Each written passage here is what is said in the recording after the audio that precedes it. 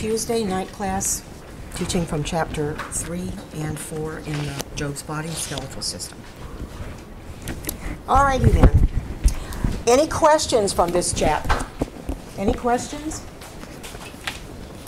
Think about why are we starting with this? Why are we starting with the connective tissue when we look at the skeletal system? Any ideas?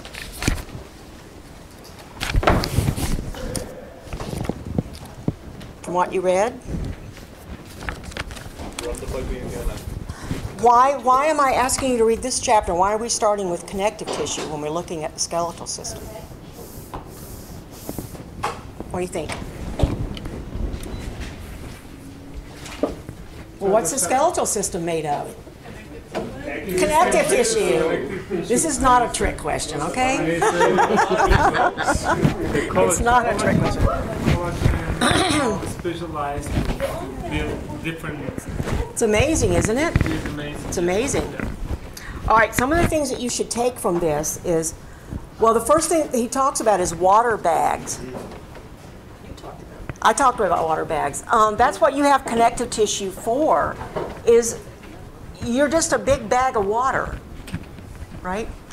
Water wanted to be able to walk around, so it made a membrane so it'd be able to do that. I love that.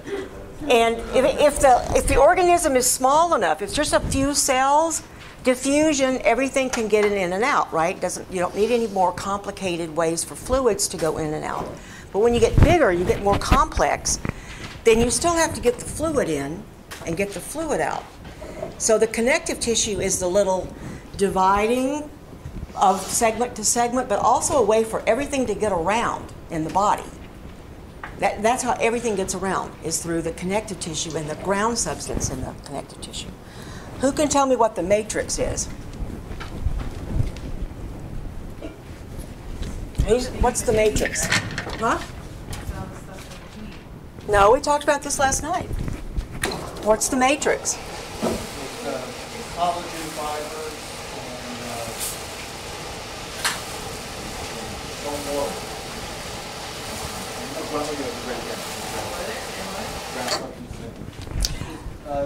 How about that underlined?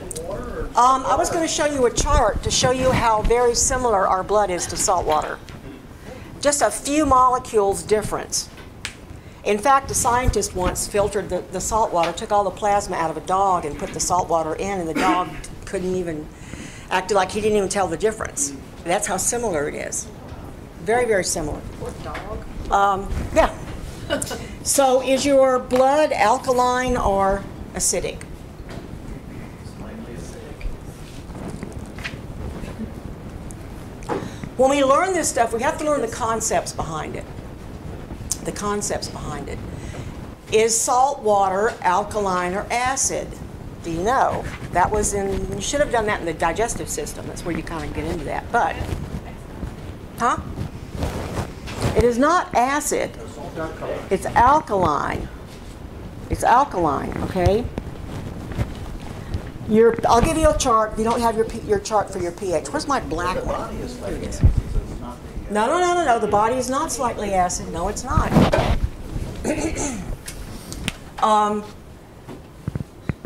Alkalinity. Alkalinity. Or we sometimes call it base, right? And acid. On a scale, who knows what the scale is? 7. What is 7? 7 is neutral. Okay, everything below 7 is acid. Everything above up to 14 is alkaline. What are the colors associated with this? Is this blues and this is reds, or is this reds and that's blues? Alkaline blues. So it's orange and red down here and blue and green and purple up there, right?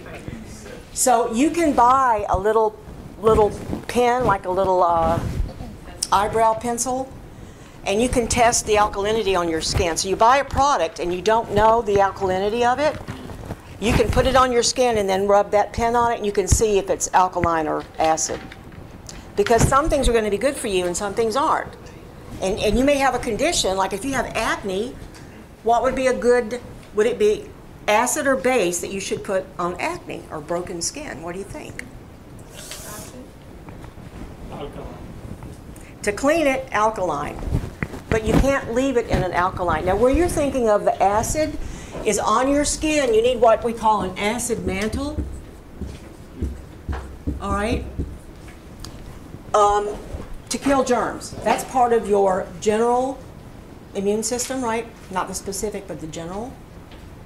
But the skin itself isn't acid. It's a mantle that's on it. What produces the acid mantle? Who knows?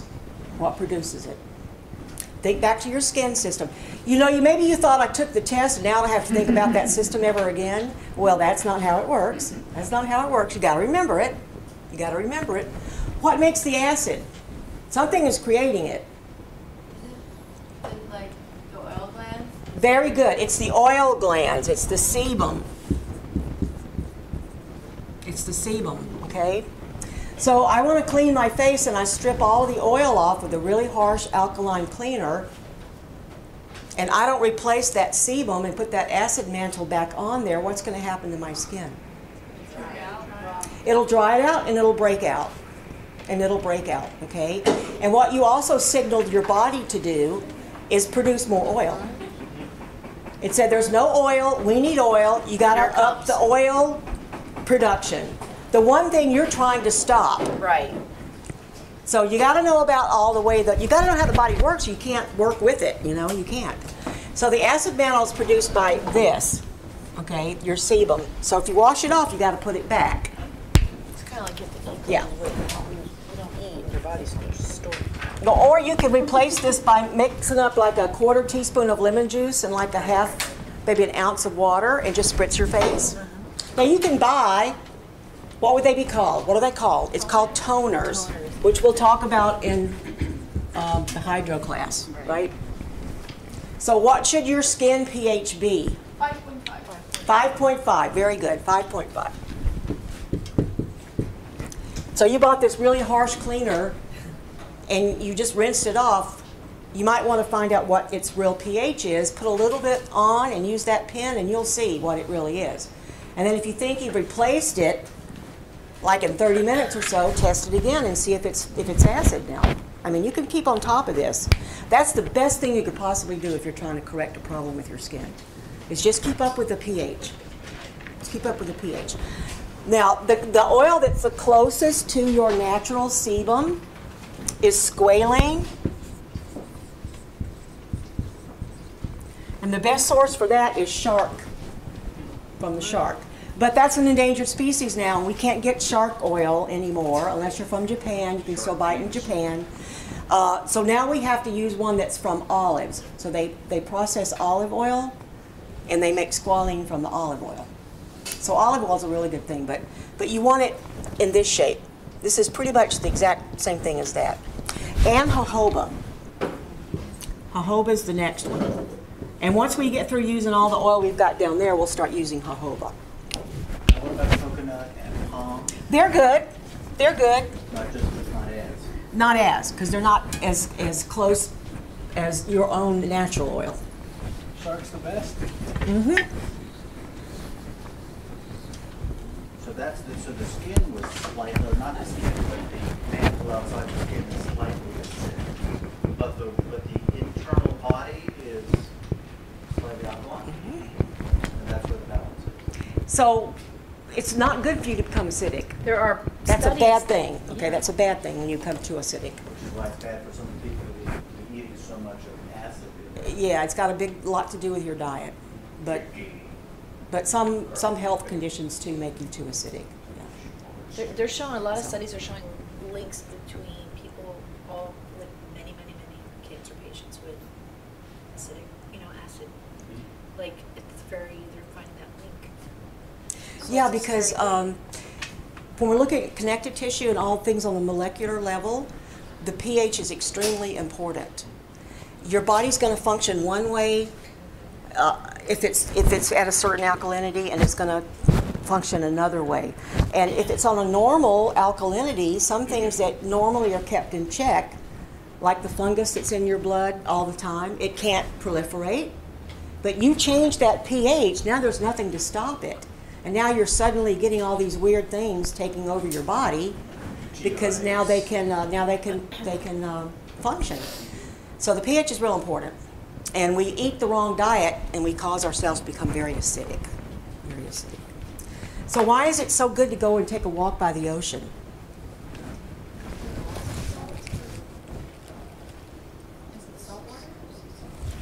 What is it about the salt?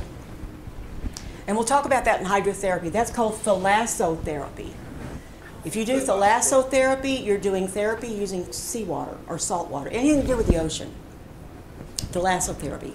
So going and doing bathing in the ocean, sitting on the beach, listening to waves, seaweed, all that falls under thalassotherapy.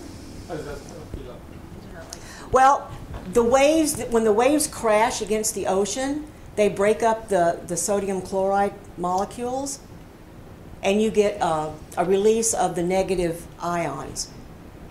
And along with becoming acidic, building up acidity in your body, you build up too much of a positive charge in your body as well, and you need to discharge it.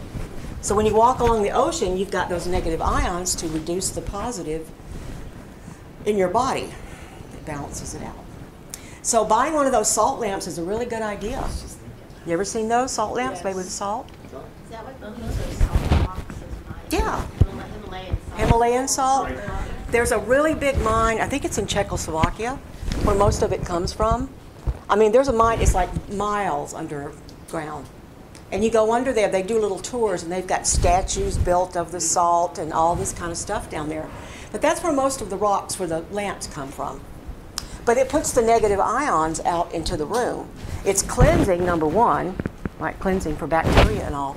And it helps you calm down. It helps discharges that positive ions. And it kind of, whatever's in the air, like dust particles and all that kind of stuff, it coagulates and makes them fall out. So they're good. They're good to have. Positive ions maybe called like super excitement and a lot of like energy. And then other It just happens with metabolism, with bodily functions and stuff like that, yeah. And that's another thing that reflexology does that people aren't super aware of, but it's also something to help you discharge your, get you back in balance between the positive and the negative. Because normally, for hundreds of thousands of years, we walked on uneven surfaces.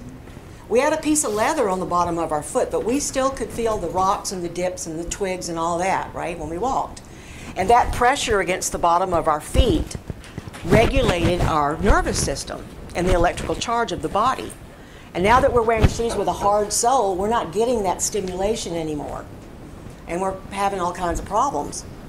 So reflexology, I mean, you can do it for yourself. It doesn't have to be someone else. I can show you how to do your own feet. But you should do it because that's a natural part of your body balancing itself, which we've eliminated. And we really shouldn't. It's very, very important. It is kind of important, too, to be able to connect with the energy of the earth. I mean, people say, ooh, that's woo-woo stuff, but it's true. It is true. It is true. Yeah, don't start talking that woo-woo stuff. All right, so when you're going through these chapters, I want you to, if you see a word that you don't know what it means, I want you to look it up. And certain words in here, I want you to know what they are, okay? So when we're talking about water bags, we're talking about how the cells can become structured and specialized and still get the fluid that they need. Things still have to go back and forth.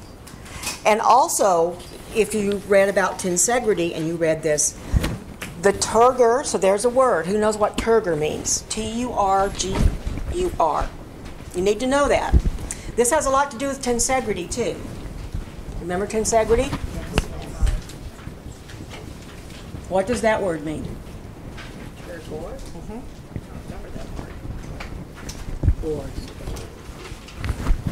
In the chapter, it was used in this sentence. Collagen is to animals what cellulose is to plants, the tough lattice in which all other kinds of tissue are developed and contained. The walls of the compartments which fill with fluid to give the plant its juiciness and its upright turgor. So in connective tissue, what does that mean? I'll give you an example. You cut a piece of celery up and you leave it on the counter and it starts to curl up and dry out. You put it in water, what happens to it? It fills back up with water, right, and it straightens back out. So it's the pressure against the membranes of the fluid inside the cell gives it turgor. And you need turgor. Your connective tissue is really based on the water containment that's going on. It really is. As you age, what did that chapter tell you that happens to that as you age? Dehydrate. You aren't able to hang on to the fluids like you could when you were younger. Doesn't matter how much you're drinking, you could drink a gallon a day. Your connective tissue can't hang on to it anymore. Yeah. The Chinese call it a wooden countenance. As you age, you become wooden. And you creak, too, just like a tree. You do. But it's the turgor you're losing, right? Your ability to hang on to the water. To keep the tissues up, right? So, they're talking in here a lot about the properties of the connective tissue, too. Who could tell me the definition of thixotropy? Has a lot to do with turgor. Thixotropy. Thixotropy. When the gel turns to liquid. That's it.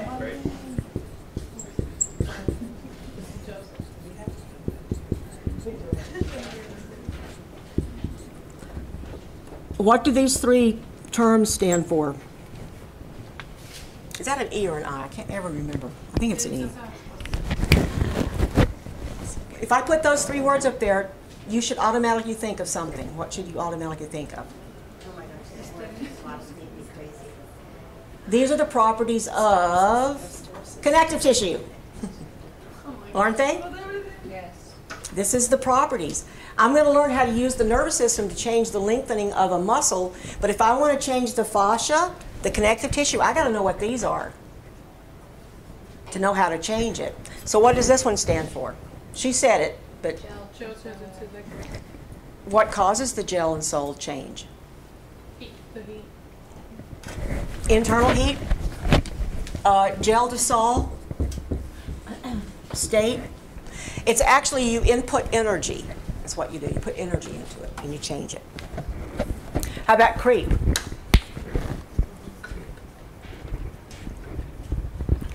It means it's a viscoplastic material. It means if I stretch it out and hold it, it'll stay in that new shape. Like if you warm up plastic and you pour it into a mold and it cools down, it's going to stay in the shape of the mold, right? That's what creep means. Hysteresis, what does that mean?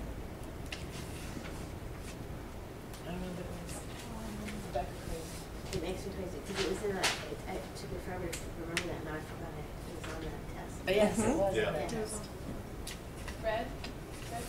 Red skin. No. It's a characteristic of the tissue, just like those other three. Just like muscle has characteristics, contractility, elasticity, extensibility, and irritability. So what is this one? This one is the turgor. The matrix is going to change. If you input energy, it's going to become more fluid, more stretchy like taffy. This means if you pull it and keep it into a new shape, it'll change and stay in that new length. So what does this one mean?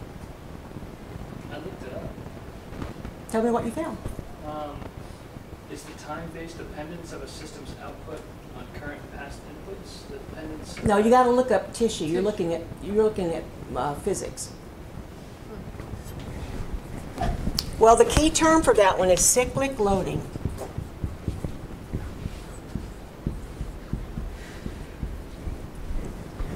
It'll give up the energy. It'll give up the energy. It'll do something that we usually say melting. It feels like it melted in my hand.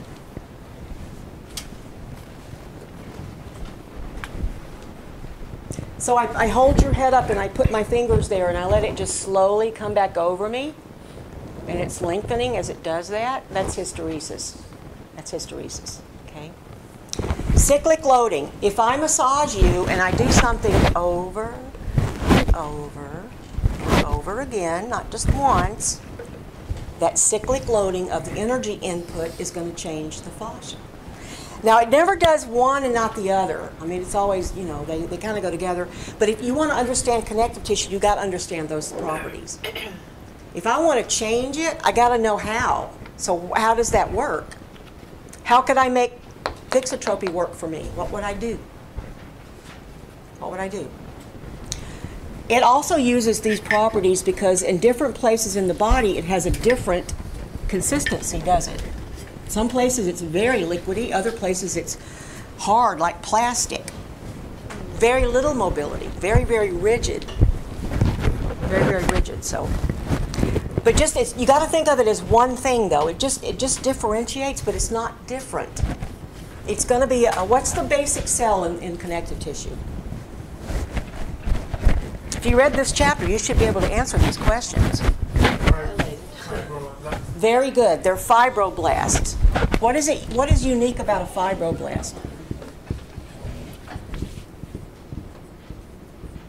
There's something unique about them. They're not like all their cells.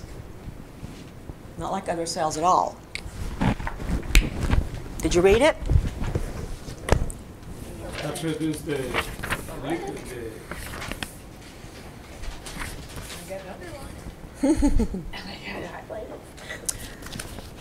Look on page 66.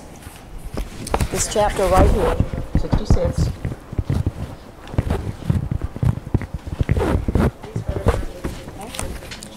Of all the cells in the body, these fibroblasts are the only ones which retain throughout our lives the unique property of being able to migrate to any point in the body, adjust their internal chemistry in response to local conditions, and begin manufacturing specific forms of structural tissue that are appropriate to that area.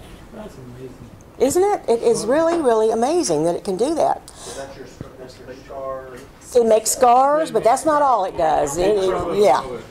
No other cell exhibits this wide range of regenerative activity. And this makes the fibroblast the key element in wound healing of all kinds. Scar tissue is new collagen that has been secreted by fibroblasts which have migrated to the injury. So they never mature. They never become a fibrocyte. They stay blasts. This is where your matrix comes from. So the ground substance, that fluid, is different than all other fluids in your body. Where do all the other fluids come from? Where does the plasma and all those other fluids come from? What makes them different from this? Where do you think it comes from? Usually from what you're drinking and eating, right? It's produced that way, metabolic byproducts, right? But this is from this cell. It looks like a little spider. It has little projections off it, and it's crawling around all the time. And it has all right, what is the organelle that's making all this stuff? This is a good one. That's making the ground substance, making the matrix. What organelle is going to make that matrix? What organelle makes things?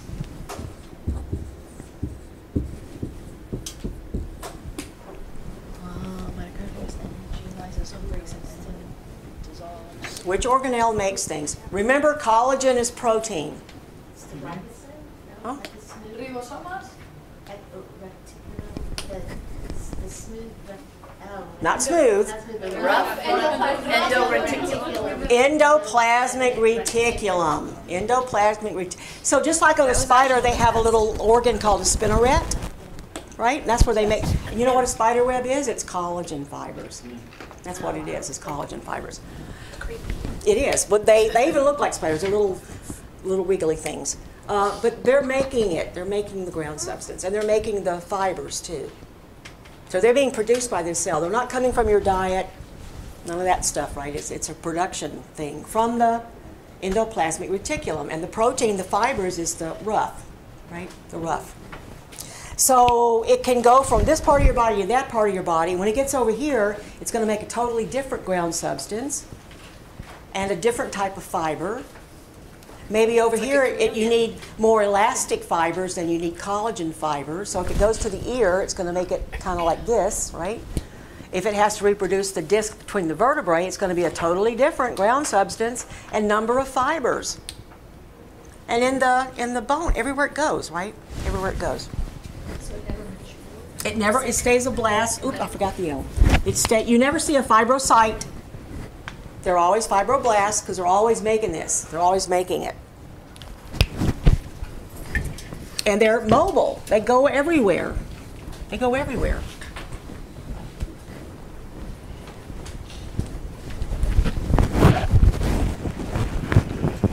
Taken as a whole, then, connective tissue in its various forms can be regarded as a fluid crystal. Who can tell me why it's thought of as a fluid crystal?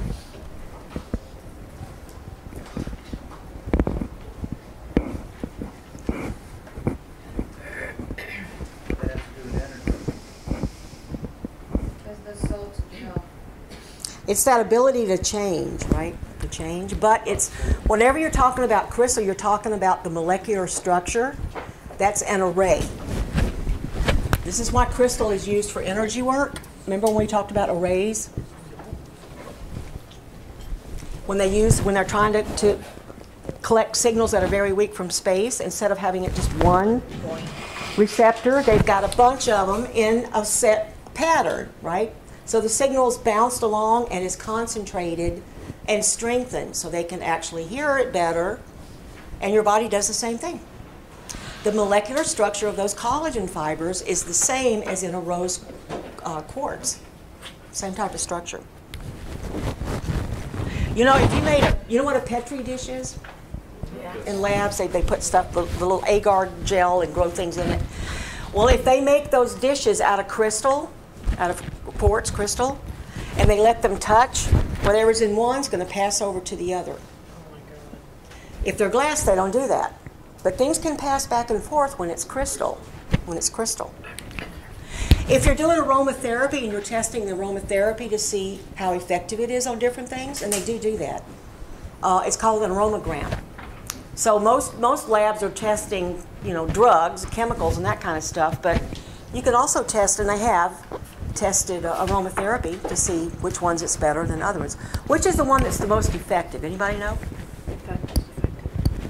Kills everything. Stinks though, because it's the terpene. It smells like paint thinner. Tea tree. Tea tree. It's a eucalyptus, from the eucalyptus, but it's a terpene, so it smells, the best thing to wash your face.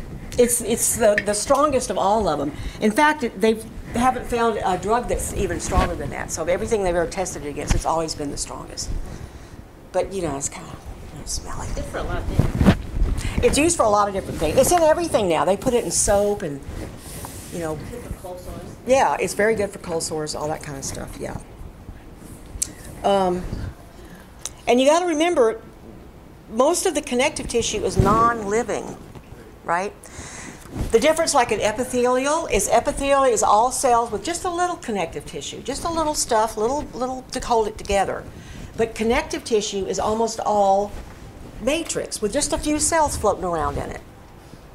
Just a few cells. So if it's bone, it's going to be minerals and fibers. If it's cartilage, it's going to be mainly fibers. If it's blood, it's going to be mainly liquid, ground substance, right? That's always going to be the main.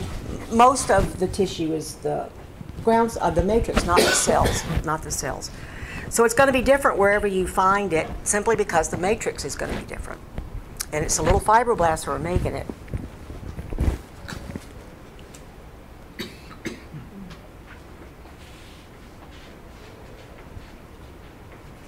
So a lot of your metabolic efficiency is based on that ground substance, how good it is, or if it's more active, you have more of it when you're younger, and as you age, like I said, you dry out like an old tree, and you don't have it anymore. Yeah. All right, where did all this develop from?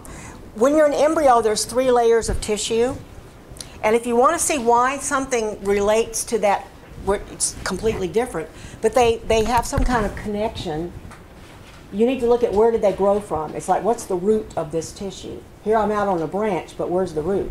And that'll tell you why they're connected. So in your book, where does it come from? What layer?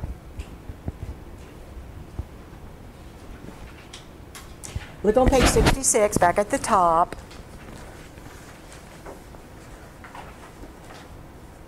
The fibroblasts develop in the mesenchyme, okay? Mesenchyme. mesenchyme. Mm-hmm.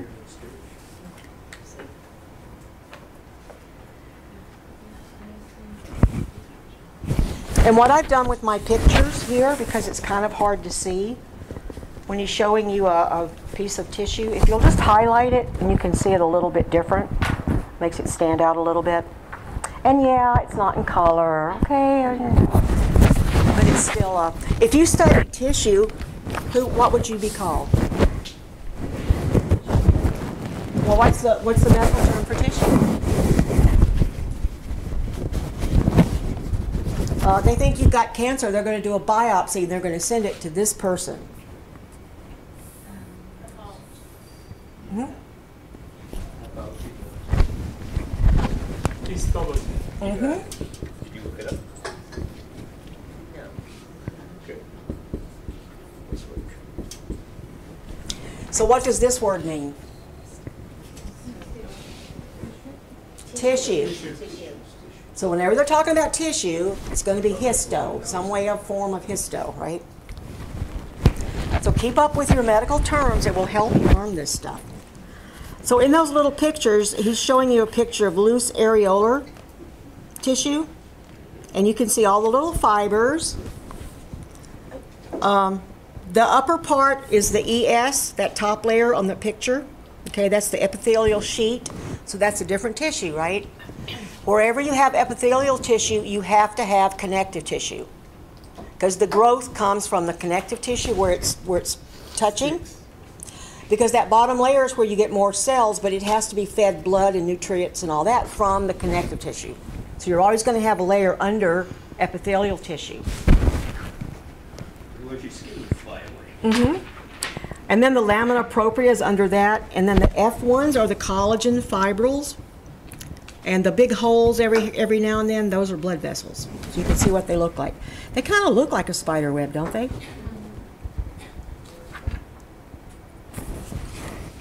That is one thing that, if you ever get to do it, I would recommend it, is the body exhibit up in Orlando.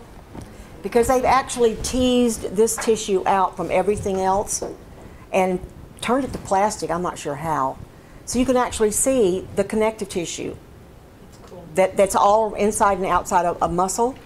You can actually see the arteries. They took all the other tissue away, and I guess they filled it with plastic. I'm not sure exactly what they did. So you can see the network of all the arteries. They took the lungs and took everything off, and you can just see the tubes. It's amazing. It really gives you an appreciation of what it actually looks like when you're looking at just that. Just that. In 3 dimensions, absolutely. It was here once, wasn't Chinese it? critter. Yeah, that's where they were. Yeah, yeah, you can tell they all are Chinese. It's kind of scary. Did you see that James Bond movie, Quantum of Solace? Was that Quantum of Solace? No. What was the other one? They had those in... Skyfall. It was Skyfall, right? No, it was Quantum. Was it? Where he was gambling, playing poker? Yeah. Yeah. Okay, whatever, whichever Yeah. one it was. But he chased this terrorist guy, and he was went into the exhibit that they had in Miami for quite a while of the visible body. And he's walking around in there, and you can see all the different bodies sitting in different poses. I think it's only like $20 to go in there, so if you ever get a chance. They had it down here for a long, long time, but then it closed. It was across downtown on Las Olas, and that river bend or whatever it was thing for a long time. Yeah. So osteopathic physicians are quoted in here because he's going back to the people who actually came up with this. So R.B. Taylor on page 69. Manipulative pressure and stretching are the most effective ways of modifying the energy potentials of abnormal tissues. So who does that make the best person to work on someone? Who does manipulative? Therapists. We do. We do. And that's what the osteopaths are supposed to do. They're supposed to do manual medicine. Because for a long time they couldn't dispense drugs, right? And they wanted to be accepted into the medical profession. So they lobbied and lobbied, and now they can give drugs. So what are most of them doing now? Regular, family medicine. That's it. They're not going to put their hands on you. You're lucky if you get to sit down for 15 minutes in their office. They walk in your room and pull your file off the door and sit down, right? And ask you, what are you here for? They're in a laptop computer, right? What kind of medical care is that? I would like for you to at least spend 10 minutes to look up my file and get a little reference to me, and don't just ask me what's wrong with me today. That's what, and you're 10 minutes, right? 15 minutes at the most, and then they're gone. And what are they going to do for you within that 10 or 15 minutes? Give you a prescription or test. Yeah, blood tests. Or test. They don't even take the stethoscope and listen to your heart anymore, do they? They don't even do that. So who's going to do all that stuff? You. Nothing chemical or structural has been either added or subtracted from the connective tissue. Rather, by means of pressure and stretching and the friction they generate, the temperature and therefore the energy level of the tissue has been merely raised slightly. This added energy in turn promotes a more fluid ground substance, which is more sole and ductile, and in which nutrients and cellular waste can conduct their exchanges more efficiently. In addition to this mechanical stimulation of pressure and stretching, a powerful thermodynamic effect can be produced upon the bioenergetic field of the patient by the stronger and healthier bioenergetic field of the therapist. So you got the added bonus of the fact that your energy field is going to interact with their energy field. And that's also going to have a positive effect, right? Unless you're in a bad mood, you're not taking it. Yeah, there's no substitute for this hand, right? But you have to be careful how you use it. It's more powerful than you think, but it can be a wonderful, wonderful tool.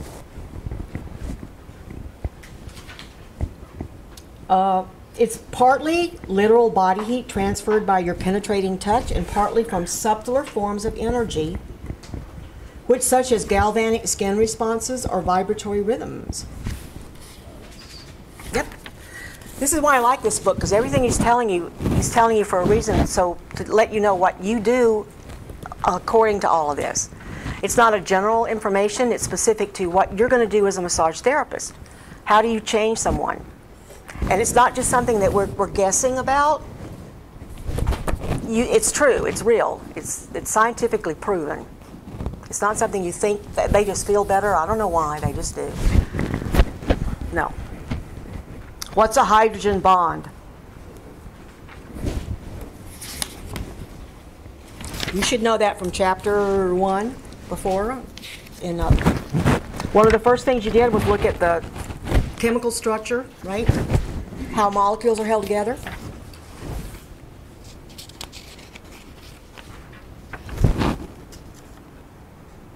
What's a hydrogen bond? Anybody? Ferris Bueller? Bueller. Well, turn to page 70. All right, there's 3 types of bonds, right? 3, remember? 3? What's the most common one in the body?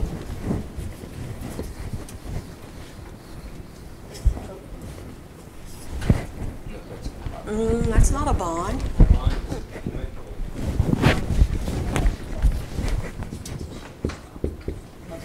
That's one of them, right?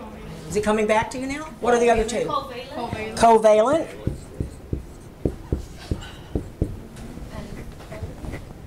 Polar covalent. Polar covalent.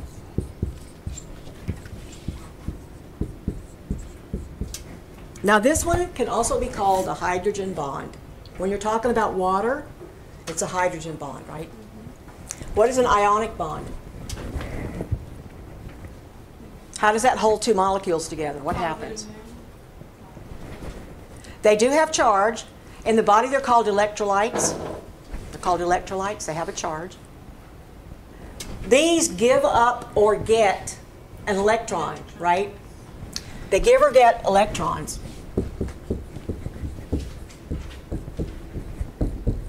So they have a charge. They can be either a positive or negative. What's sodium? Is it positive or negative? Sodium chloride is positive, right?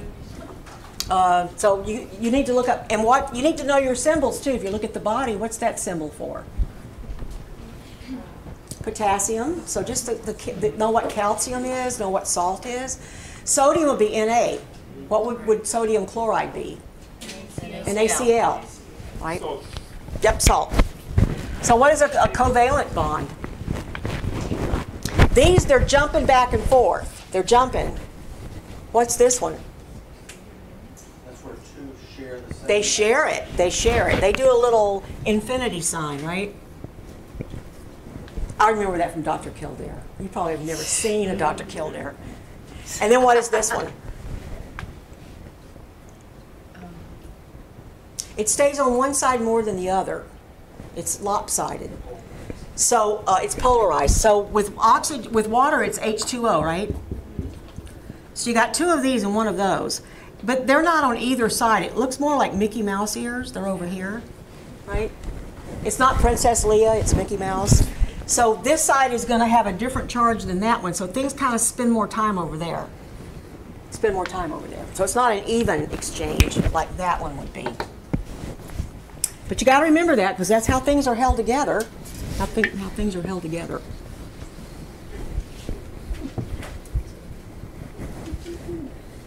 Anybody know what a hydrogen bomb is? Hydrogen bomb. Hydrogen bomb, atomic bomb. Wait, you said what? B-O-M-B. H-bomb.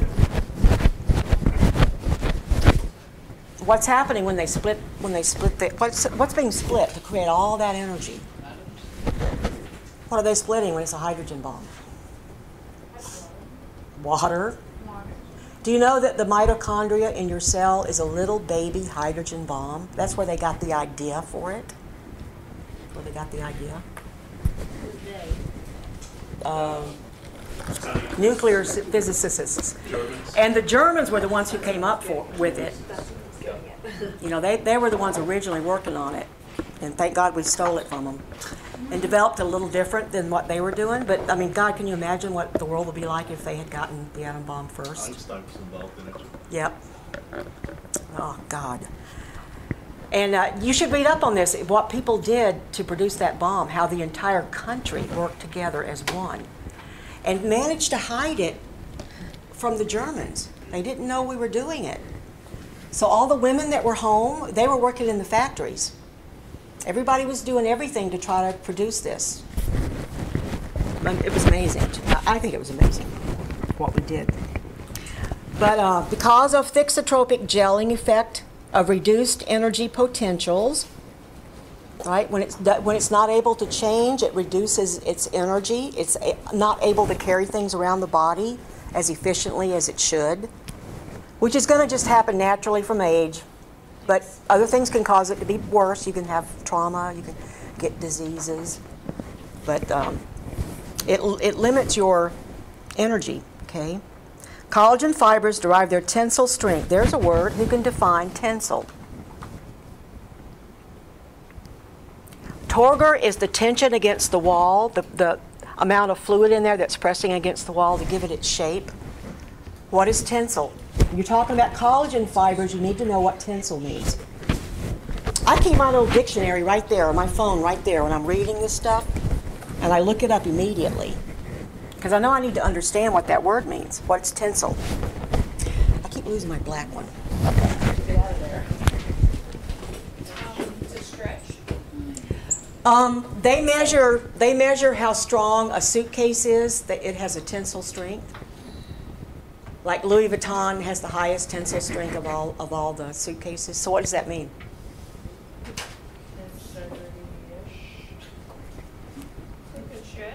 And collagen is stronger than steel, higher tensile strength than steel.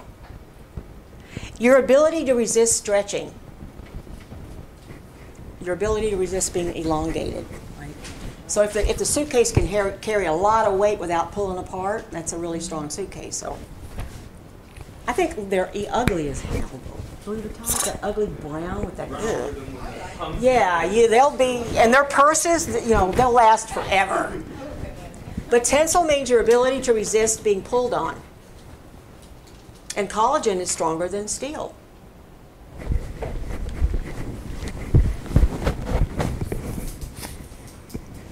And then on page 71, he's got the whole little molecular way it's formed.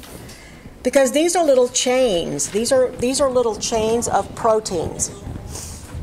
And the molecular structure, it's all formed differently. You know, they're different shapes, but that's how they're formed. Collagen is the longest molecule that has ever been isolated. That's another little tidbit you should know. What percent of collagen fibers is your body? That kind of crap you should underline, you know? How much collagen are you? And what is the molecular? It is a monopolysaccharide. You should need to know that too. Comes from the mesenchyme, from the embryo mesenchyme tissues. What are you? How much of you is collagen? 40%. That's a lot. That's a lot. How is everyone equally 40% collagen? Uh-huh. Well, Your body is made up of connective tissue, primarily connective tissue. 40%. But so 40% is right. Most of the connective tissue is collagen. and you could have more muscle to go with that 40% than me. I could have more fat than you to go with that 40%. You know, we can look different, totally different. But if you boiled me down, I would pretty much come out with 40% collagen.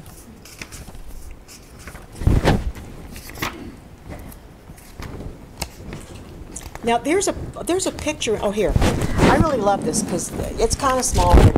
Page 62 shows you two pictures of the same body part. So this is regional anatomy. We're looking at a region of the body.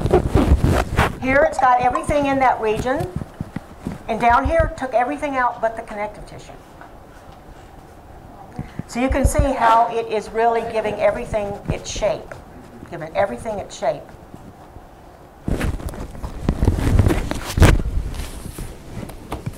So the humerus is in the middle.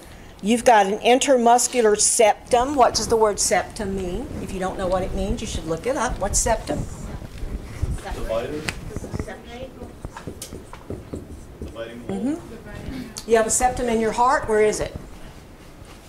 In the middle? In the middle, right?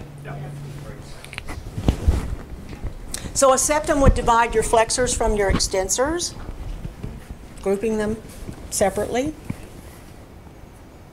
And you see you've got the superficial fascia, and then you've got the deep fascia.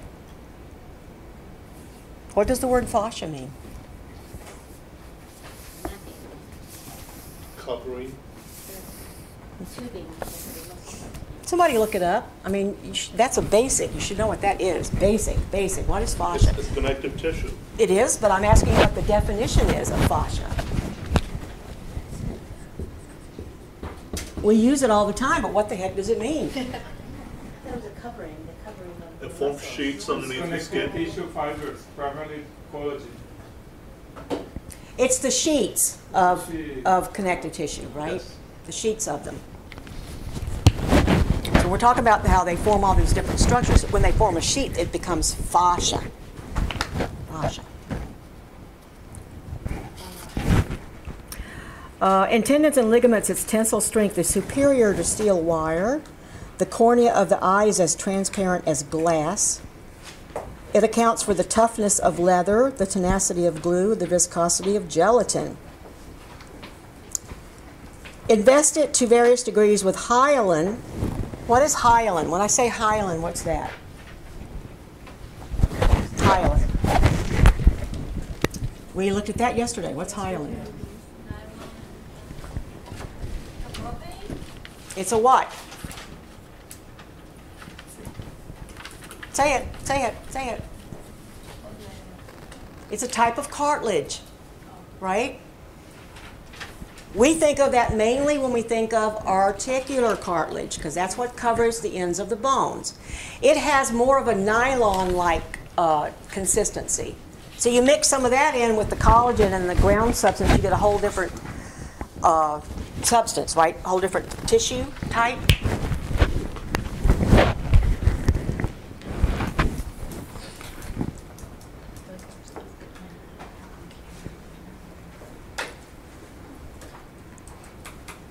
And what makes cartilage?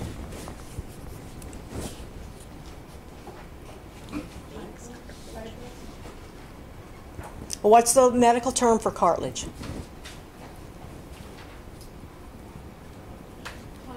Chondro.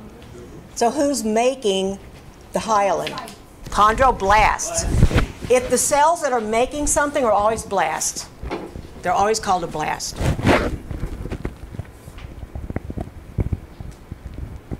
Is that still connective tissue? Yes. Cartilage is connective tissue. It still is. Okay. So all through your life, it's hardening and dissolving and moving here and moving there and changing everywhere it goes. So on page 64, if you go down to about right there, it says mucopolysaccharides. You need to know what that is when you're looking at this tissue. Okay. I want to understand how to make it change, how I can bend it to my will. I got to know what to do to it. It is. Mm-hmm.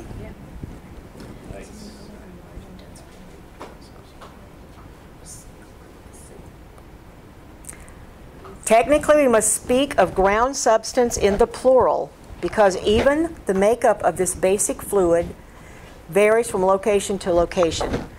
Essentially, all these varieties consist of a carbohydrate combined with a protein chain. It's called a mucopolysaccharide.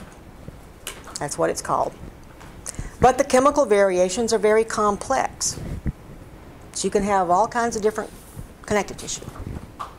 All kinds of different ones. Bone to blood. Mm-hmm. I had a video I was going to show you. See this picture here of just the collagen? I found something on YouTube that's showing you how all of this is being produced and redone inside a cell. It's just amazing. Amazing what it's doing. And inside the cell, it uses the collagen. Remember, it's got a little cytoskeleton in there. And it uses what's called a motor protein. So there's some of these that actually act like a little motor, like a little car or something. And they grab a molecule and they travel along a pathway of one of these collagens, like a track of collagen. That's how, they're called vesicles, right? Remember vesicles? How do you think they got to the edge of the cell to get pushed out? You thought they just drifted over there? Randomly drifted over there? They're pulled. They're produced, they're laid on a track, and one of these little collagen fibers starts walking it to the edge. Walking it to the edge. Squirting it? Yep. Actin. Who knows where you find actin? And myosin. Where do you find those two? In sarcomeres, in muscle tissue, right? Your body uses those other places too. They're what are holding open the lymph vessel under the skin. You have little actin fibers there that will open and close it. So there are other places too because they have that ability to work, right? Kind of amazing, I think, that it can do that. And it's not living. It's not living material, right? It's not alive. So who's telling it to do all that? Who's organizing all this?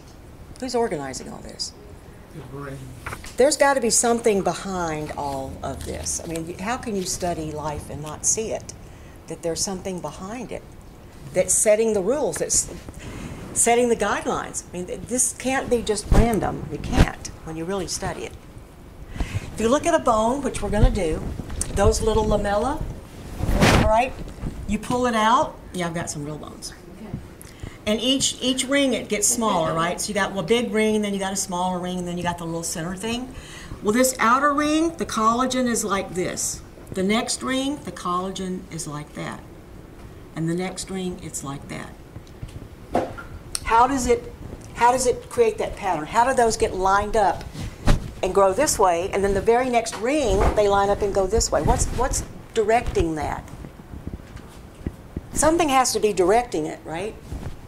It's being done because of polarity. Your body uses free energy, which is positive and negative because it's free. If it's two positives, what's the energy going to be?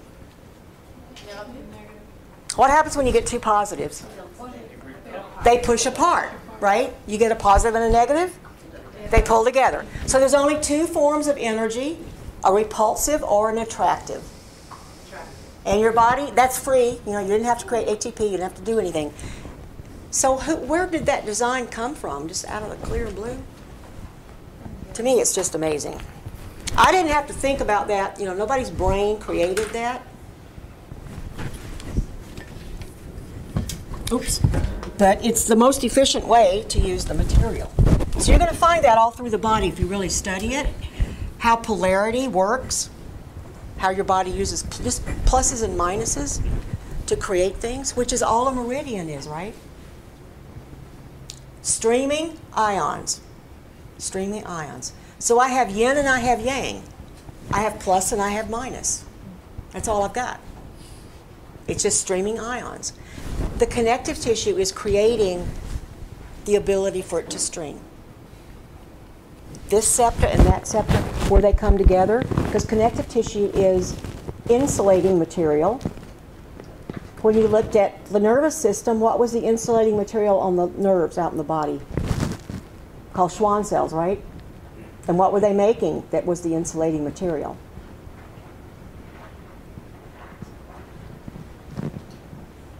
It was either myelinated or non-myelinated, right? Connective tissue. So if you want to learn about it on a molecular level, he's got it all laid out here so you can see how those little molecules assemble into a fibril. Fibril. That would be an actinomyosin.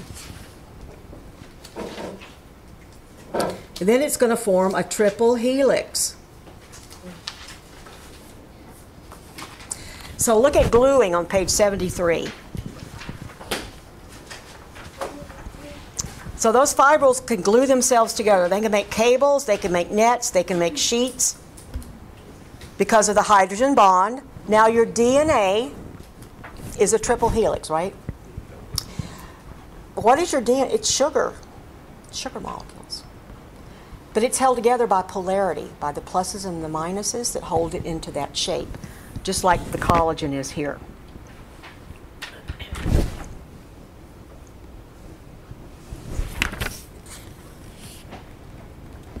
If you ever take organic chemistry, you'll have to look at this stuff. Yeah. So it's creating a supportive network. So on page 75, it holds everything together. What is your skin? When you study the integumentary system, what's your skin? It's an organ. No, what tissue is it? Collagen. That's not a tissue.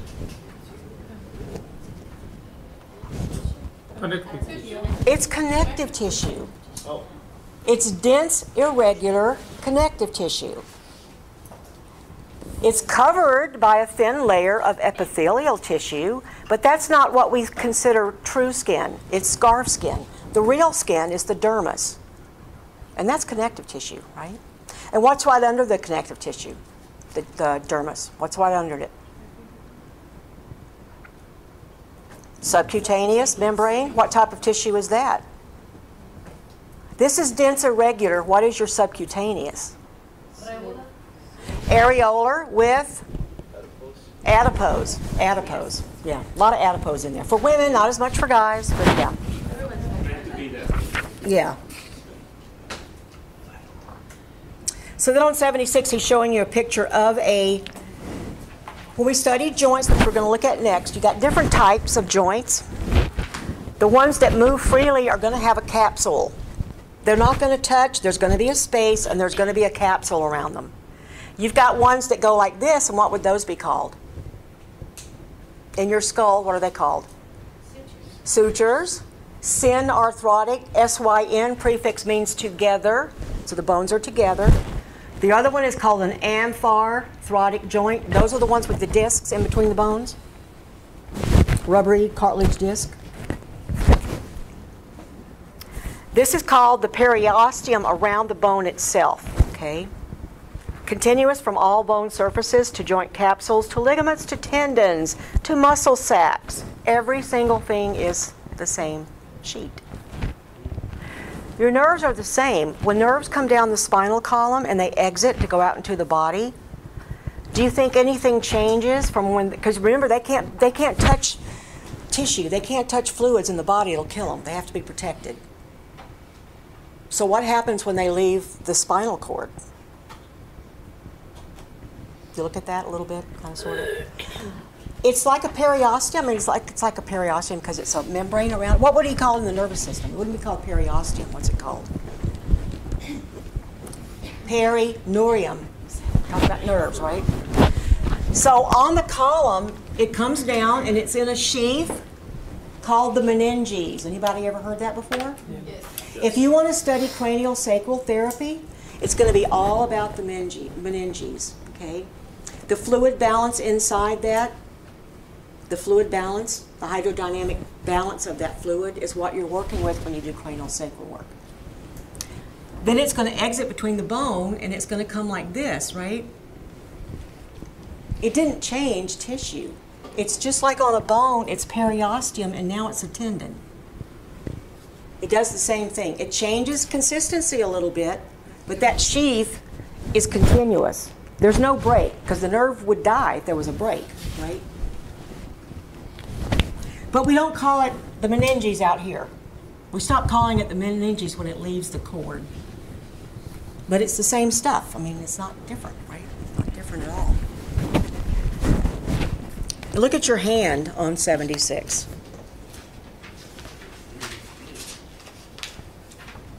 So the back of your hand, you can see that there's no muscle back there, right? Looks like Angelina's hand. Yes, it does. There's muscle in between them, but not on top of them.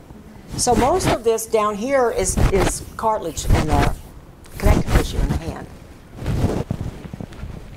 Little skinny muscles, long tendons in the forearm that go down. And then on the end of the finger, you've got something called the extensor expansion.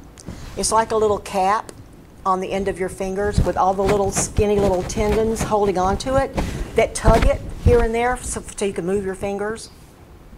That's how they move around. So there's nothing back there, right? It's nice and hard. But there's sheets of fascia. And this picture kind of shows you how the sheet looks. Like you see it right there? How it goes up the finger. A lot of people, when those things that stick out, they think they're the bones. What are the things that you feel that stick out? Well, most of it is the tendon, right? The connective tissue that wiggles around. Yeah, you can see them. When we get to the hand in the trail guide thing, he does a really good thing on the hand muscles. You want to skip ahead. All right, and look at your heart. The pericardium is connective tissue. That's what it is. Okay? The meridian called the pericardium in a lot of other books is called circulation 6 because it's really not dealing with the pericardium. It's really representing all of your vessels, your arteries and veins and all that, right? Circulation. Then you've got a peritoneal coat of connective tissue holding the blood vessels in your intestines. Peritoneal, automatically you should think digestive system, right? That's what's lining the abdominal cavity. Peritoneum. So it's all one big thing. And this really kind of tells me what's really happening, this little figure with the little balloons. You take a balloon, fill it with water, then you tie it in all those different places. And that's exactly what your body is. So the muscles move you around, but they don't hold you up. It's the tension of the water in those bags that allow you to stand up and keep your upright position.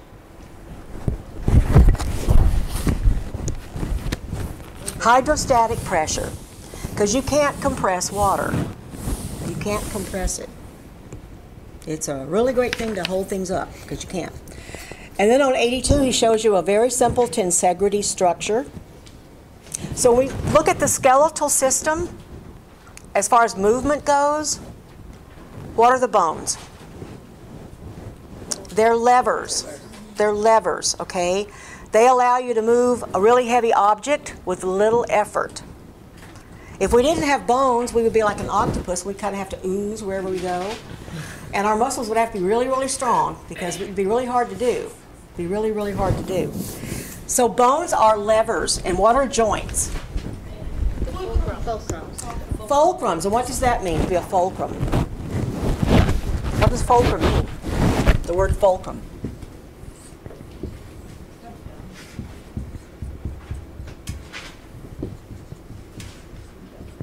think the central point or the balance point. Where the movement takes place. Okay? On a seesaw, it goes up and down at the fulcrum. Right, not the balance. In your body, you move at the fulcrum. You move at the joint, right? You move at the joint. So we have three types in our body. Three types. Three arrangements between the bone and the muscle. So here, you're going to have resistance on one end. You know, what are you trying to move? And force over here, the muscle strength it's going to take to move it. And the movement's going to take place at the joint. This one, like a seesaw, is for balance. Pivot joint is a balance joint, right? Just goes around a circle. Got some, not too many of those, but you do. Okay. What is a wheelbarrow? Let's look at a wheelbarrow. You got the body, you got the handle, you got the wheel. So that's the fulcrum. Where's the resistance? And where's the force? Yeah. Strength. That's for strength.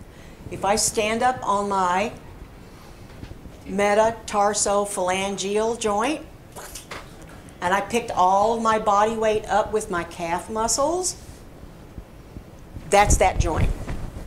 That's that joint, okay? And what if I were a crane, or I'm going to flex my elbow. Here's the fulcrum, here's the force, here's the resistance. Cranes can pick up a really heavy object and swing it way far away. Range of motion. So most of your joints are range of motion lever systems. So you got first, second, and third class levers, and you're mainly third class, which is for range of motion, right? Range of motion. So your fulcrum, your force, and your resistance. Think about that. That's what you are mainly. But that's what bones are. They're there for leverage. And I'm sure you've heard that before. Use leverage when you're doing your massage, right? Don't use force. Use leverage. What is the word retort? On page 83, he starts talking about connective tissue as a retort. What does that word mean? And this is probably going to show up on your test, you know, just giving you a hint. Take back, retract. 84.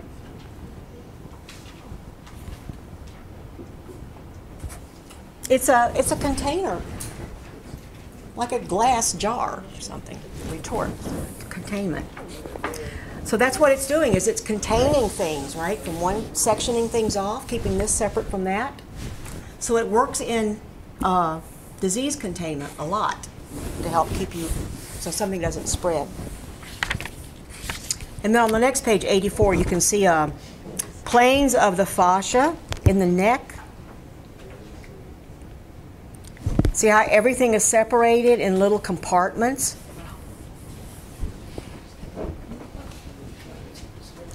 And we've been talking a lot about growth hormone, acromegaly, gigantism, all these different problems with growth hormone. Would be a good definition of retort again. A container. Connective tissue acts as a container. Somatotrophin, that is growth hormone. This is the big thing now with bodybuilders. Yeah. Called HCC. Yeah. Somatotrophin. It's kind of scary where they're getting it from, though. You think that's people growth hormone? No. Where are they getting it from? What animal? Horse? Bovine. What's a bovine? A cow. Or a porcine. What's a porcine? Yeah, they won't say. They'll say porcine or they'll say bovine. They won't say cow or pig. And it really scares me when they say it's artificial. I really don't know if you can make this stuff artificially. I'm not really sure what the heck they're creating, but I don't think it's growth hormone. Yeah. GMO, you're becoming a genetically modified organism. That's exactly what you're doing to yourself. Steroids are still really popular. People are still doing steroids, but they want to bulk up fast. They don't want to do it naturally. They're taking growth hormones now. But aren't some steroids like Not a good idea. aren't some steroids At a certain level. because I know a friend, her child was premature and they needed to give the child steroids. Yeah, if there's a reason to have them. But people who are trying to build their body up are doing this way too much. And one thing that always happens is it destroys your heart. You know, Destroys a lot of stuff. That's true. yeah. Arnold Schwarzenegger's had 3 operations on his heart already. 3. But this is the latest craze. They're eating this stuff like candy. And the cortisone, right?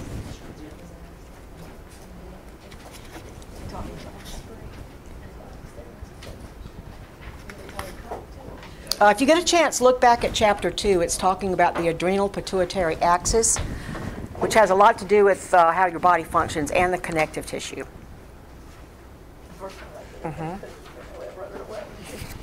You know, when do you produce the growth hormone?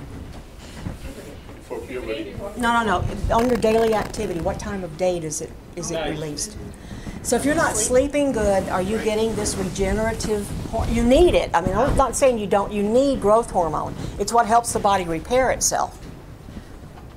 And that happens when you're asleep. So if you're not sleeping well, what's happening to your regenerative abilities? Can you heal? No, you can't. They go way down. So sometimes they'll put you on growth hormone for that reason, which is okay. But if you don't, you're doing it just to build your body up, you're going to have side effects you didn't think about. But yeah, it's when you're sleeping. So a good night's sleep is real important to heal, to repair your body, to get rid of stress too. I think they give those growth hormones too often to kids. Like, Every day, because I think kids have problems. I know. They overanalyze everything. I know. All right, he also talks about mast cells in here. Who can remember what a mast cell makes? That was part of your immune system. Mast cells. What are they going to make?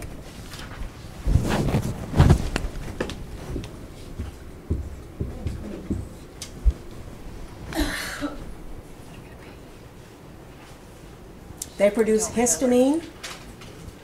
Histamine, okay. What's histamine? I'm probably going to spell this wrong. Yeah, but why is it important? What's it for? It's part of that separation thing. You know, what happens when you have a bee sting? It swells up, right? Histamine is released to produce more fluids, to call in more fluid, open up the capillaries, which is going to try to keep that substance from getting into the rest of the body. It's like a barrier that it's making. And that's part of your connective tissue's job.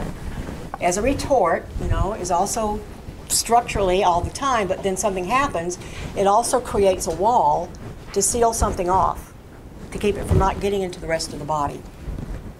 But this is the analogy almost everybody uses on page 88, is the sweater with the little hook, and you pull on one corner, what happens to the rest of it? It gets out of weave, right? It pulls everything else out. That's the one everybody uses.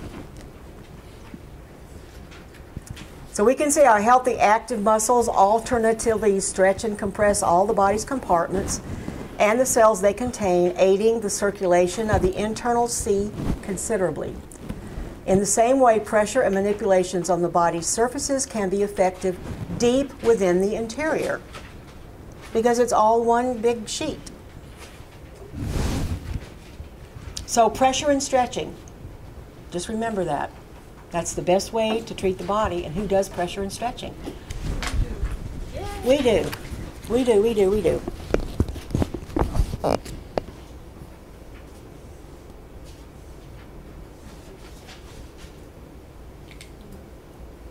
I like his last paragraph. There is no single key in the skin, in the connective tissue, or in any other system we will examine which will provide us with an infallible means of improving health. Whatever we do with our hands must be done with the knowledge clearly in mind that all of the physical and mental elements within the human being are inextricably related. On one hand, it is the interconnectedness of these relationships which give bodywork its power, and on the other hand, it is the same interconnectedness which dictates the problems and limitations of each individual technique. And then I want you to read the next one about bone. This is a really good chapter on bone. It really is. Explains it. Doesn't ask you to name them, but it tells you how they form. They start off as a cartilage mold, and then your body starts impregnating that mold with minerals, depositing them, and they become hard. What is that process called? Ossification or calcification. I like ossifying cartilage better. Yeah. And what do you call the little bone producers? Osteoblasts. Osteoblasts. Now, what is regulating the mineral deposit? What regulates that? That's a hormonal. Any kind of control like that of a process in the body is going to be a hormone. It won't be a nervous system thing. So who is regulating that? How much goes into the blood? How much goes into the bone? We talked about this the first day we talked about this system. And you did it before because it was in another system. So where are hormones? Where do they come from? What is that collection called, though? All of them. What are they called? Huh? Endocrine system. Endocrine system. So what part of your endocrine system is regulating the mineral content of your bone?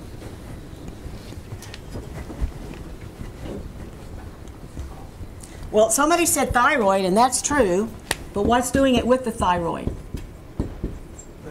Here's your thyroid in your throat, and you've got these little guys right here. Parathyroids, very good. So what's para mean? If I put that on the beginning of that word, I changed it. What does para mean? If I'm a paralegal, what does that mean? Aid or assistance or help with or Like several. Oh, almost. Almost. Almost. You're next to it or close to it. You're almost that. Or you're supporting it, right?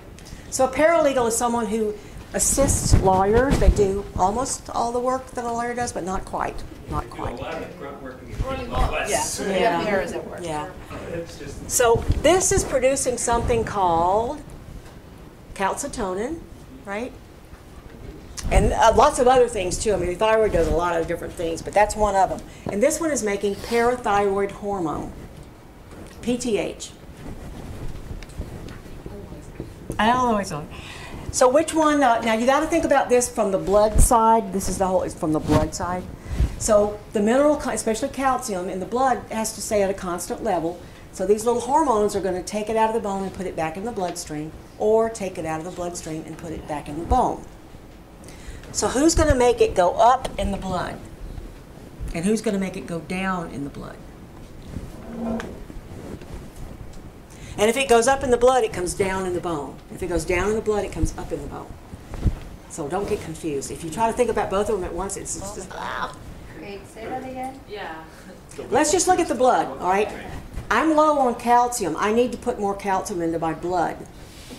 One of these hormones is going to tell the little blast to start, the little class to start taking it out of the bone. Or I've got too much. And it's going to tell it to put it back in the bone, take it out. You can store it. Calcitonin is going to do what? Is that going to put more in the blood? Take a guess. I'll stab. Yes. Yes. No. No. Calcitonin is going to put it in the blood. The parathyroid is going to put it in the bone. Yeah. So if you think of it, you know, that's what they're doing. So constantly, the rest of your life, there's going to be this balancing act, right, between the two. And there can be problems with this when it doesn't work properly, and that's going to mess up your bones. Sometimes you don't have enough of the hormone, or there's things interfering with that. Or there's just simply not enough calcium, and your bones get really, really brittle. It's taking it out, but you really need it. You know, it's taking it, but you really need it. So what do you have to do as you get older? And there's another hormone that also plays into this. Who knows what that is? Estrogen. Estrogen. So it's got to be that little cocktail, right? It has to be just right. Yeah. So he's got just black and white pictures, but he shows you the spongy bone, how it looks like Swiss cheese. And then on a molecular level, why those little collagen fibers are laid out the way they are. And the way it starts out in something called the perichondrium. What does that mean?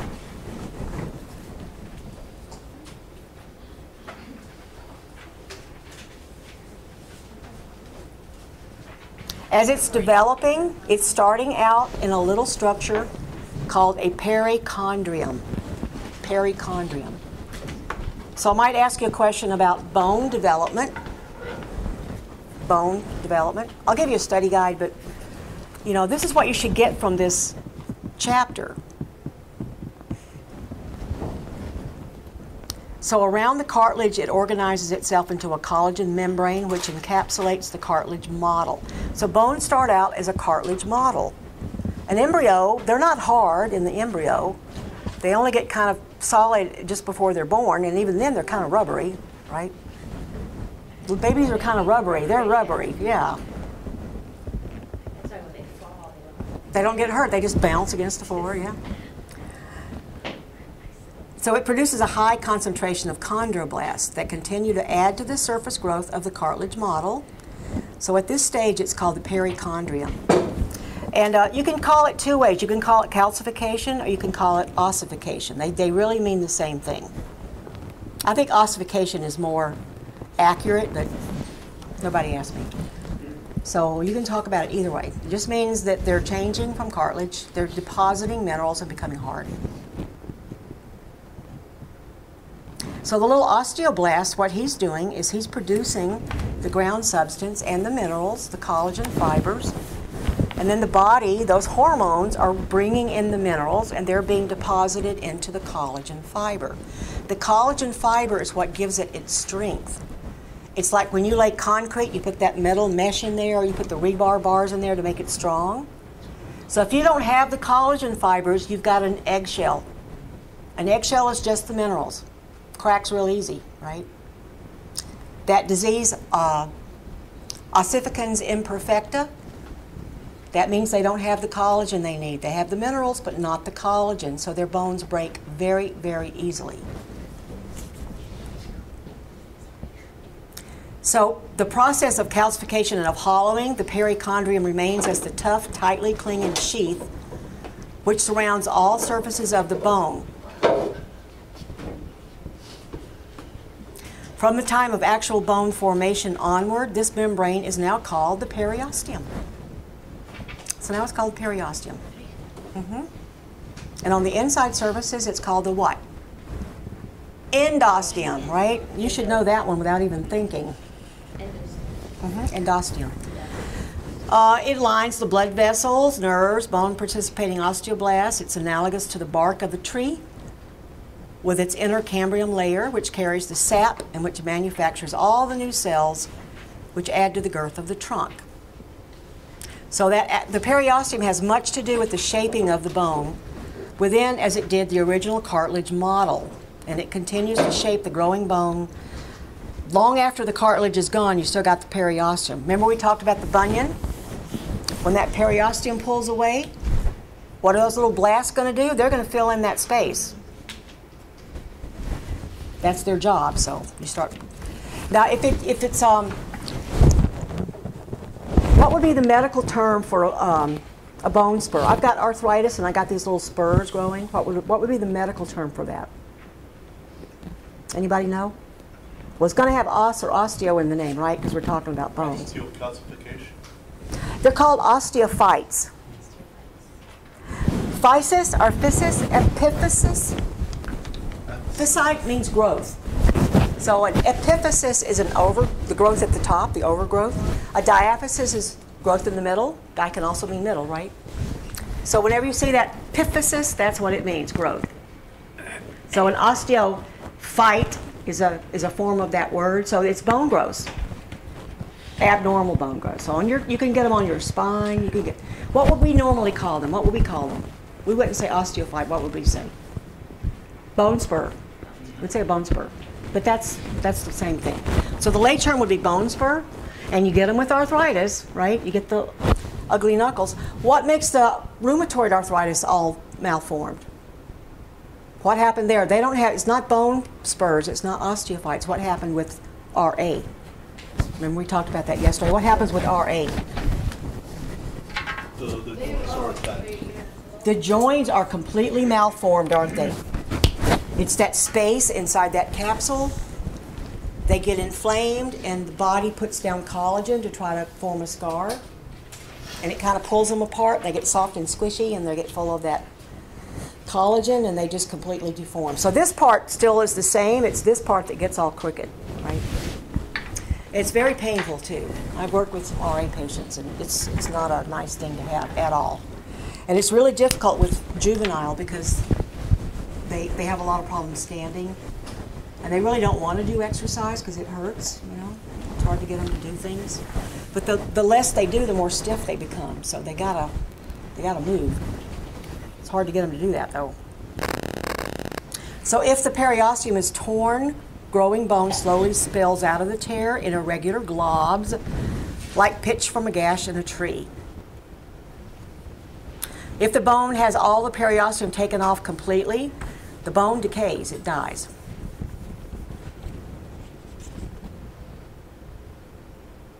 But if you don't break the periosteum and it's still got blood going into it and it still has some osteoblasts, it'll regrow.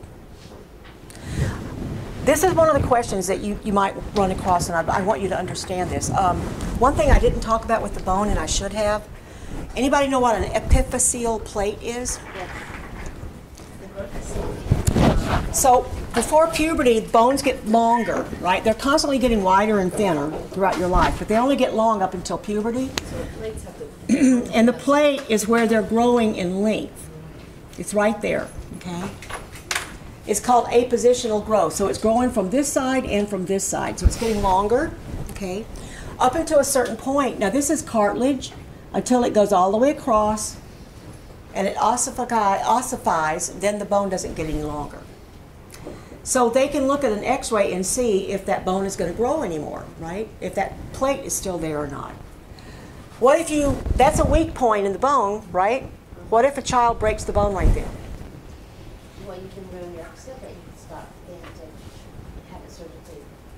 One of their arms can stop growing if they break the bone. Exactly. You Exactly. have one arm, you know. We have someone here that had that happen. His one arm is much shorter. One of the questions that somebody said was on their exam was, if you had an epiphyseal fracture, would the bone grow anymore? The bone would not grow anymore. True, false? What do you think? What did I just say? If the periosteum is still intact, if there's still blood supply, if there's still osteoblasts who are active, it will heal, and the bone will continue to grow. So it's false. I mean, in some cases, yes, it will happen. It won't heal properly. It won't grow any longer.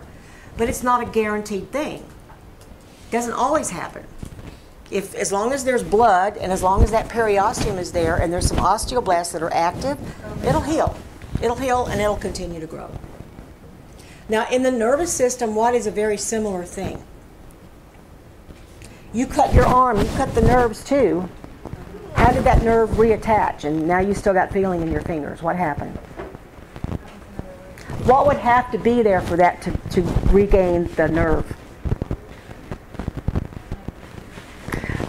One thing, if you don't take higher up A&Ps, you don't learn that there is a Schwann cell, there is a membrane around all the nerves. that encases them. And as long as that's there, as long as that tube is there and intact, and there's a blood supply, it'll heal. It'll heal. It's slow. I mean, it takes time, but it will heal. Okay. So as long as there's something there to protect that from the outside, right? You can get something called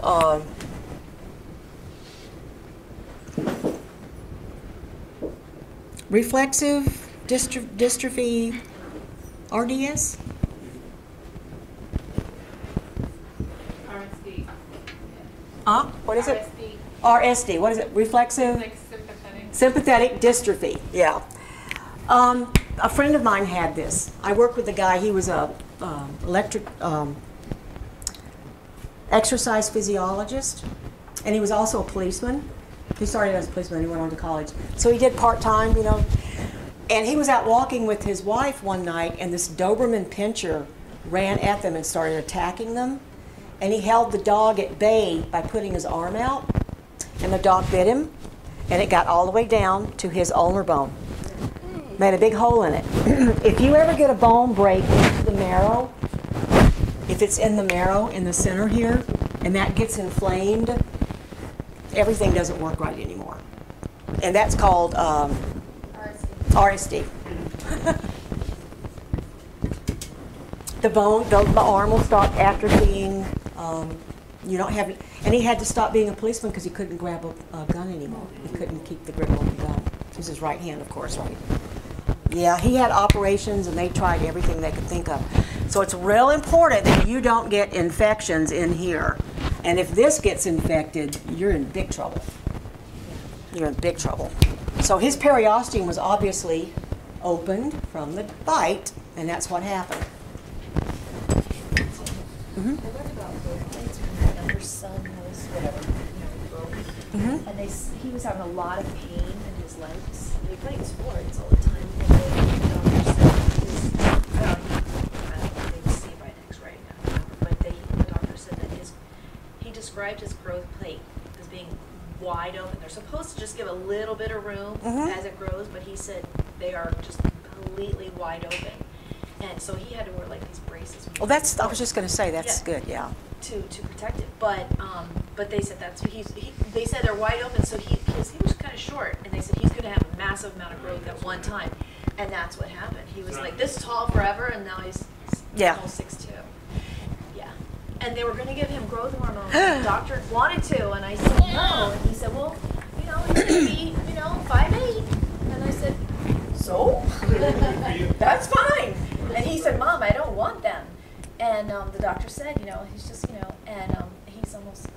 Leaning out of him and stuff. But they said that, the doctor said that he should experience pain from just walking because his growth plates were so low.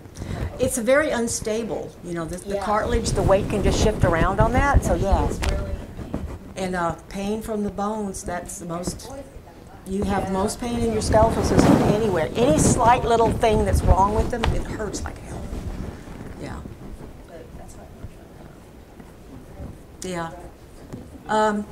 Yeah. Sometimes it works and sometimes it doesn't. The growth hormone for kids that are real small, sometimes it helps, but you can't really tell exactly what's going to happen. You don't know how the body's going to respond, so you're kind of taking a shot in the dark there whenever you mess with that.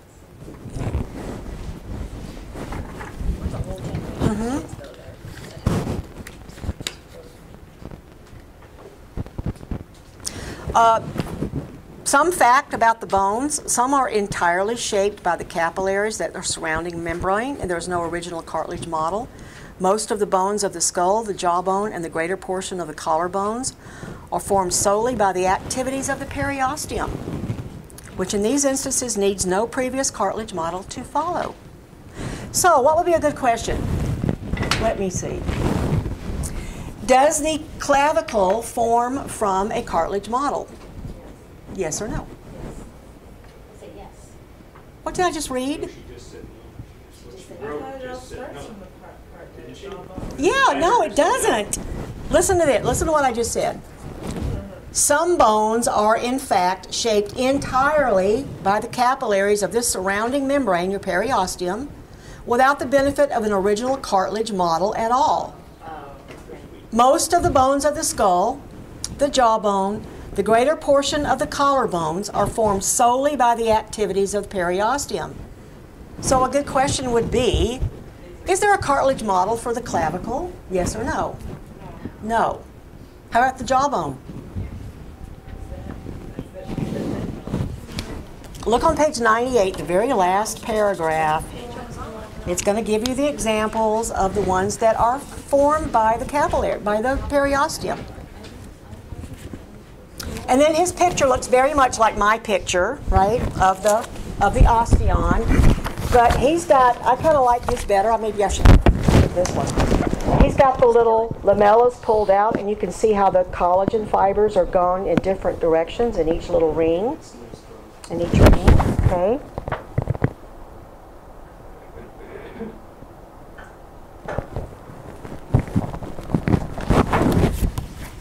Oh, that's how they're going in the different directions. Yep. Well, that, His is better than mine. It's plywood. and here they're still calling it the conversion system. Yeah, his is an older book. It's an older book. Yeah. Well, I can't really say that. This is his third edition. I forget when he did this one. But he hasn't changed that from the original one. Now, what you need to know about Dean Wan is he does have some things on the internet. I think you have to subscribe to it. He's got like a library. It's not much, like $5 a month. But and there's one I can show when we look at further on with the muscle, where he's talking about the nervous system and how it controls the muscles. He's on one of these sites, and he's talking about what's in the book, but the way he describes it in person, it makes a lot of sense. I like listening to him describe it. But I like this here too. What kind of therapist is he? He's kind of like the guy that wrote the Trail Guide. Do you know who he is?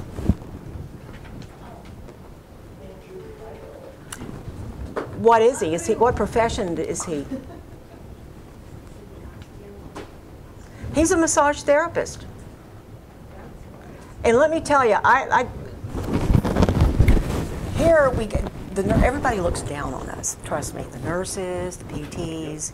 We're not a real profession, they are. And the woman who runs the PTA program here, she was so excited, and she was telling me about the book, and I said, yeah, I've been using that book for quite a while now. She said, we're using it now too. And did you know the author is just a massage therapist? Isn't that amazing that he could write this book? I'm just standing there looking at her like, Don't stop her. yeah. Look at the B word. Well, how? Yeah, exactly. You know, that shows a lot of empathy there, lady. So that, yeah, and I just go, yeah, you know, that is amazing. Deadpan, right? Deadpan. Can you just imagine? He is a massage therapist. Now, he was in the process of getting his PhD. I can't remember what for.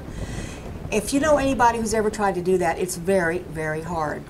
And after about the third year, he quit. That's enough. He had enough of that. But he is a Traeger therapist. Anybody know what Traeger is? And he trained with Dr. Traeger. That's the first thing I thought of. I don't know what it is, but I know the Traeger system. The Traeger is all about rocking. It's working with the cochlear, the inner ear. It all comes together. Does it have anything to do with I know a couple of therapists in the area. I don't know if they come out and do a class or not. I can ask, but there is a lot of Traeger therapists down here, and they have a little organization that they are part of down here. So if you wanted to take it, you know, you wouldn't have to travel out of the state to take it. You could take it here. It's rather expensive the way they've got it set up, though. You have to take treatments and do all this other stuff. It's like $1,000 before you can even start doing this training. It's going to be $2,000 or $3,000 before you are completely done with it. Yeah, but it's all about rocking. It's shaking and rocking, the whole thing. And he also does something called Mentastics, where it's a mental change along with what you're doing. So it's mental exercises. Now that's a fine line for us as therapists, whether or not we can do that, whether or not that would be considered therapy. saying things to them, to change the way they think. Traeger was Yeah, he was an MD, so that part of it I don't do, just because I don't want to have any question about what am I doing, I can't really, and you start off saying one thing and their response, and that will determine what you say next to get them to stop. What you're trying to do is to get them to not be armored anymore. If someone has armor, what does that mean? You're tightening your muscles in response to a psychological problem. It's psychological why you tighten up the way you do. And to get someone to reduce all that, you have to change the way they're thinking. Now, if it's an actual energy and you're an injury and you're trying to protect it, it's called guarding. I don't move my arm because it's going to hurt, so I adjust everything in my body to keep me from having to move that space. But if I'm always anxious and I'm someone who carries that in my shoulders, I'm always going to be like this, right? There wasn't anything pathological that went wrong with my little nerves or my sarcomeres to make me do this. My thought pattern is making me do this. So if I can break through all that, my whole body's going to let go. And that's what Mentastics is about, is doing with that. And that's kind of psychology stuff. So I just try not to say anything when I'm working on somebody. I don't engage them in a conversation because I don't want to ever come back that I'm trying to counsel them. I'm being a therapist. I don't want to do that. Yeah, and I'm sure he does it because out in California, it's a whole different ball game in California. That's where the term touchy-feely came from, is out there. Because after your massage, you all end up in the hot tub, nude, It's different out there. It's kind of goes over the boundary. Yeah. But he's a Traeger therapist. He worked for many, many years at the Esalen Institute. Did you watch Esalen video? Yes, can we watch it again, please? I love it. I love it. That's where he practiced. He taught and practiced there. But I think now he's got his own clinic somewhere else, and he's doing more traveling and stuff like that. But he was there for many, many years. Dr. Traeger taught there at Esalen for many years. Yeah. And that was one of your bonus questions, to know who he was. I've been there. That was one of your bonus questions. How'd you do with the bonus questions, by the way? The names? Did you get them? Yeah? Yeah, I got them. I don't think I got mine graded. I didn't need them, but I got them. Microgenesis, who was that? No, you didn't. Brown. Robert Brown. Microgenesis. The Chinese lady, Mei Wan Ho. The cell biologist who studied connective tissue and the energy system. Oshman, Dr. Oshman. His books are fantastic, by the way, if you want to read them. And then Sweet Science. Who? Oh, that's Blake. Very good, William Blake, yeah. And then Traeger was the doctor and taught Mentastics, and yeah. Did you want us to remind you about time? Yes, I did. In about 5 minutes, 10 minutes, we'll go downstairs. Now don't forget. So on page 101, I think there's a really good picture of the cartilage growth, the epiphyseal plate there on the end of the bone.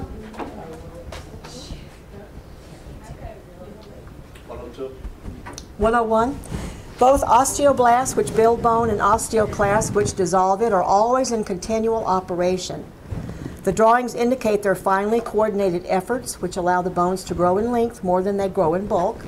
The continual process also allows the bones to adjust the body's levels of free calcium. What is one of the things that calcium is used for in the body? Why do you have to have it? You go into the hospital, the first thing they're going to do is take your blood stats, and they're going to check the calcium level. Why? Because it's electrolyte, it makes your heart go. With your What's it doing at the heart, and why do you have to have it for your heart? It's the electrical impulses of your heart to beat and go. We put that in. You learned a little bit about muscle, right? You looked at tissue. Yeah. All right, in the cell, you know about the sarcomeres. But what is letting the calcium out to change the polarity of the sarcomere to shorten those fibers and cause a contraction? It's one of those actin or one of those two. I remember. It's called a sarcoplasmic reticulum. Oh, yeah. It's like the endoplasmic reticulums, but in the muscle, they're storing calcium. And when the electrical impulse comes along, it releases the calcium, which changes the polarity in the sarcomere, which allows it to contract, right? Right. So if your heart's going to keep beating, you have to have calcium, right? So when you have an electrolyte imbalance, that's when you have to surgery. Yeah, they don't want your heart to stop, so they keep track of that really closely. Because muscles won't work right unless you have calcium. And your heart's one big muscle, right? One big muscle. So if a bone has plasticity, what does that mean?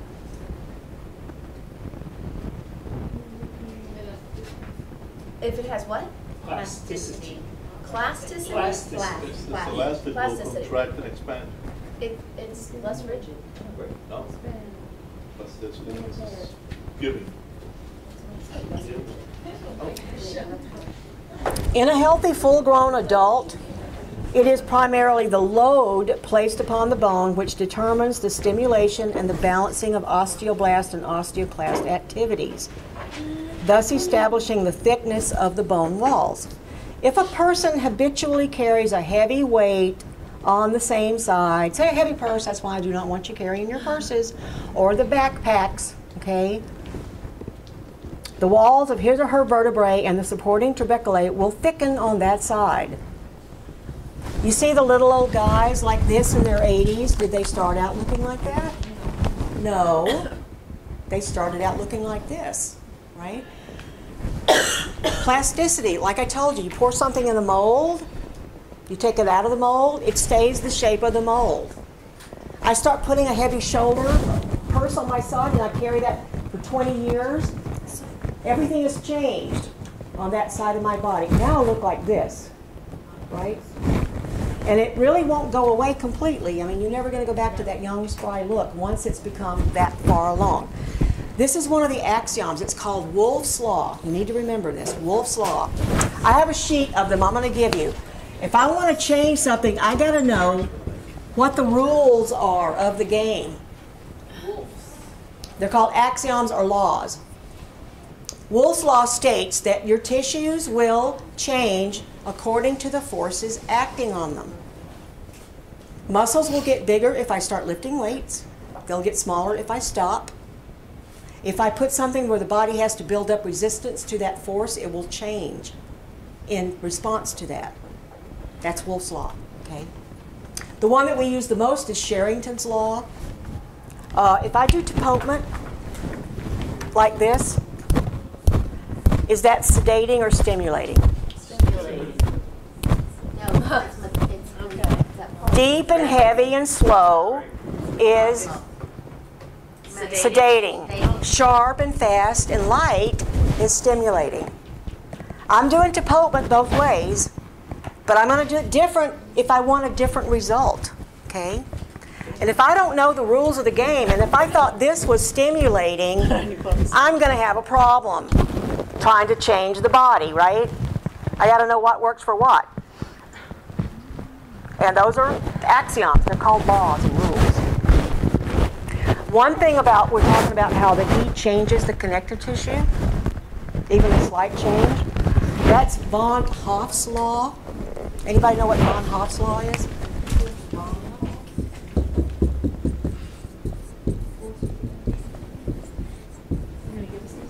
Yes, I am. I have my sheet. For every change in temperature, my metabolism is going to respond to that change in temperature.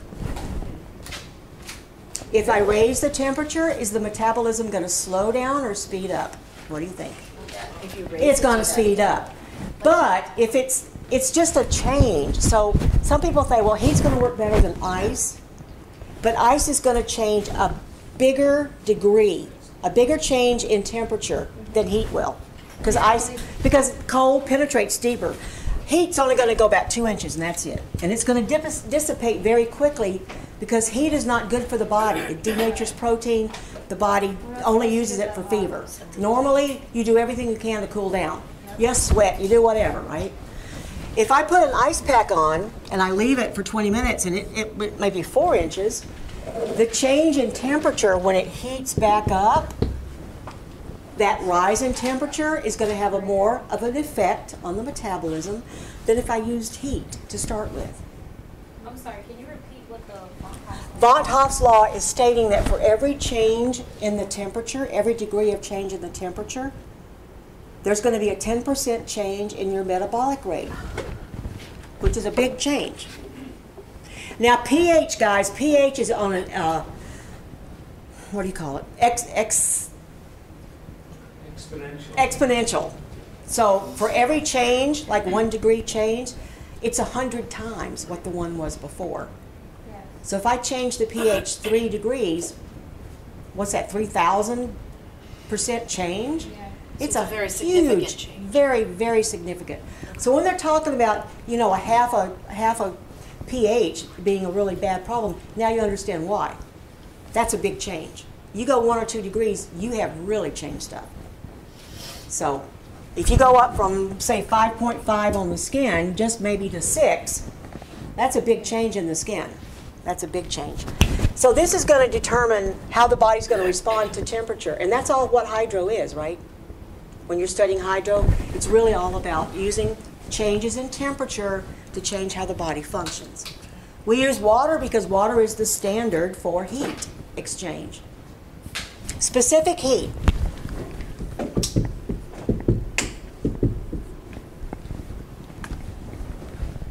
One degree of heat will raise 1 gram of water 1 degree at 1 atmospheric pressure. A lot of people leave that off. The atmospheric pressure, it's going to be different if you're up on the Himalayas than if you are down here. It's going to work different if you're at sea level. So where you're at is also going to change how that works. If you're up in the mountain, is your water going to boil at 212? No. You got to have a higher temperature, right? But that's called specific heat, standard. Okay. And water is our standard. We measure everything else against water. That's why you should use water for everything if you want to get a really good heat exchange. All right, your brain is fried. Let's go. Speaking of heat. We do have hot packs. You know, if you guys want to use them, you're sitting up here, your back hurts. What is the safety thing about them? Don't lean on them. Don't lean on them. So you put it on your back. You can't lean back against the chair.